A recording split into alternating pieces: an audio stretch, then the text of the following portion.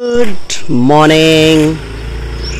Today, as I look at this dilapidated structure, which has got marvelous, beautiful windows, the blue windows, and yes, the door, I have a realization that this body where we live in is also going to become a dilapidated structure someday.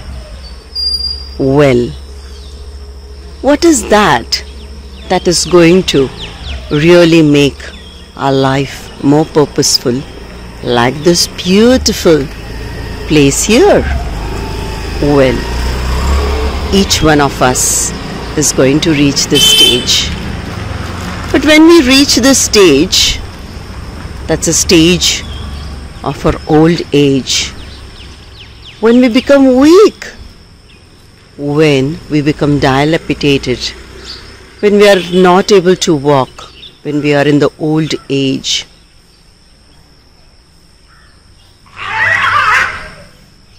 Let's learn a thing from life, that let's take care of these dilapidated structures, just like the old people at our home, our parents, our grandparents, the people who are staying in old age home.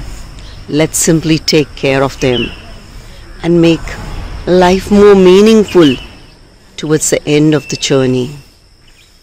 This was my first realization. And my second realization was,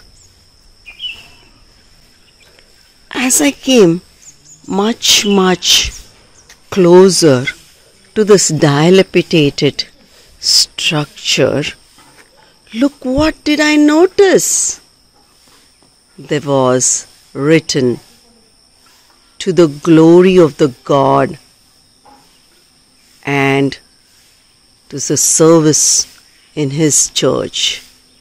See, this place has stood with the lock, with the curtains still there in spite of this dilapidated structure, just because it was a place of prayer. So the rains, the sun shed off the roof,